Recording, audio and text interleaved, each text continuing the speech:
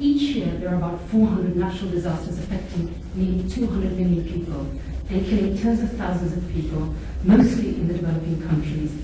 In 2005 alone, there were around 250 conflicts in the world, 74 of them classified as crises, and 24 of them with a higher intensity.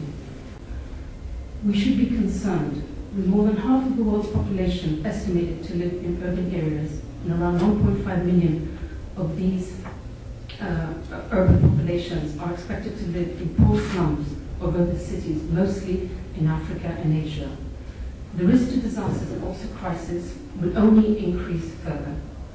Now, in the European Consensus on Humanitarian Aid, it is anticipated that the need for humanitarian assistance will only increase in the short to medium term as a result of demographic, political, security, and environmental factors, including climate change. But no matter what the origin of a disaster or a crisis and their geographical context, there is a common need by all actors involved in all phases of crisis and disaster management, from prevention and preparedness to early warning, response, recovery, reconstruction. There is a need for timely, relevant, and reliable information to make decisions, very often within very stringent timescales and under extreme duress. In their report on world disasters published in 2005, the Red Cross Red Crescent stated, information is as valuable as food, water, and shelter for communities affected by disasters. The right type of information can save lives, livelihoods, and resources. It can also reduce suffering in the aftermath of a disaster or crisis. Now, if you look around us, for example, at Google Earth, Relief Web, online newspapers, we will note that technology, such as Earth observation, is playing an increasing visible role to produce information that should contribute towards providing support to disaster management. But are we hitting the target as far as the type of information on the basis of analysis of Earth observation is concerned with regard to adding value to disaster management? Now, if we look, for example, around us at Relief Web and online newspapers, we will note today that there are numerous maps produced after each disaster or crisis on the basis alone of analysis of Earth observation data, varying from the coarse and medium resolution to very high resolution and very high resolution satellite data. Now, if we were to look at this observation alone, we could conclude that Earth observation technology is playing an increasingly important role within the international disaster and crisis community as one of the sources of information that can support decision-making and operations in international disaster and crisis management. Now, there have been a number of players that have been active in the last few years that have contributed and have played an important role in increasing the confidence of the humanitarian community, the decision-makers in the donor communities, as well as in the Commission and authorities in the affected countries, of the added value that Earth observation-based information products can contribute towards timely and effective response. I'll just name a few of those players. One of them is the Joint Research Centre. Another one is the European Satellite Centre, UNISAT, German DLR, and also consortia funded under the GMS initiative, such as Respond. Similarly, Google Earth also is playing a role here. It is demonstrating to the wider public, the general public, and the media, the visualization power of high and very high resolution satellite imagery in disaster-affected areas. Are we hitting the target? Are there bottlenecks in satellite data acquisition? Are we satisfied with the sort of data needed in order to provide information for disaster management? Is that satellite data getting on time to the right actors who are responsible for producing that information? Are the products, once produced, getting to the right people at the right time? Do we have the right satellite data readily available? Let me get to the first two questions. Satellite data acquisition bottlenecks, getting satellite data to the right actors. Now, we will agree that with the launch of recent very high resolution radar as well as optical satellite data, that the disaster community probably haven't had it so good. We are, as more satellites, particularly in the very high resolution area, are going up, we are reducing the repeat interval period, which is very important, especially for sudden onset disasters like cyclones, storms, and earthquakes. But optical data, we have to remember, is also heavily dependent on weather, cloud coverage. Information on radar and optical differ. You need different analysis techniques to extract information from radar. Tasking, data tasking, satellite data tasking ordering in the case of emergencies during a disaster is still a horrendously complex process.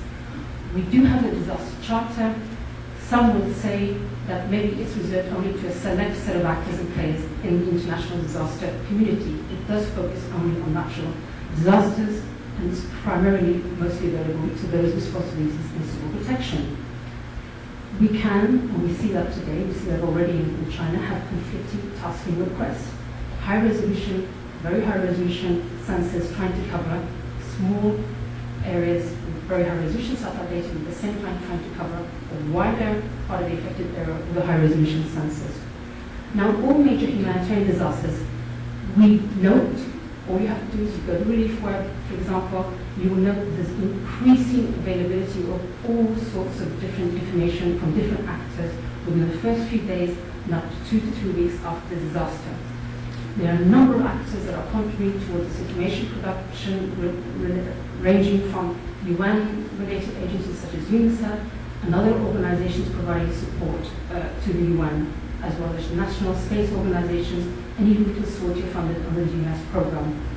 So there is no shortage of information map-based products for disaster these days. We only need to examine the number of products that have been made available for the Myanmar disaster alone to realize that quite often producing similar information but based on analysis of different sensors. On the contrary, today we should be asking ourselves, is a disaster done in the humanitarian community overflooded perhaps with confusing or conflicting information that is not validated or not meeting their needs?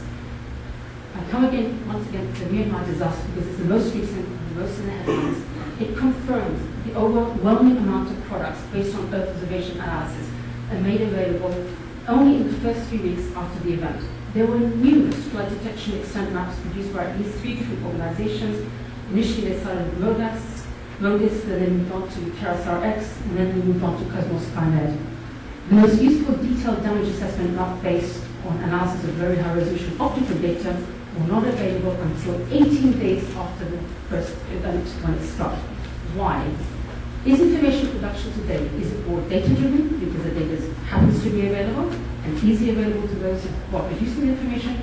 And should it be not more user-driven, purpose-driven in order to really support effective disaster response? Were the products available at the right time? Did they meet reality on the ground? Were they useful for those involved in humanitarian relief? What about duplication of products? Can anybody today answer those questions with any reliability and certainty? Question. That's a question for the audience. Are those actors engaged today in producing information to support disaster response? Are they equipped with the best, most robust and validated damage assessment methodologies that can handle both very high resolution optical and radar data for all types of natural disasters as well as other disasters? In conclusion, I come back to what I actually started my presentation with. At the core of any disaster or crisis is information. But that information is only valuable if the relevant data needed to produce it is available at the right time to the right people who have responsibilities for producing information products. And if the relevant information products can be produced and delivered at the right time to the right people who have responsibilities in international disaster and crisis management. Today, we can no longer complain about Earth observation infrastructure. It is not the only consideration that we have to be concerned about. It is improving. What we need to do is to facilitate the tasking of ordering of satellite data made available to those who are active in information production. We also need to make sure that the community who is engaged in information production has access to the best and most robust science and research results, as well as best practice for damage assessment and mapping for all types of natural disasters, as well as other types of disasters. Thank you very much for your attention.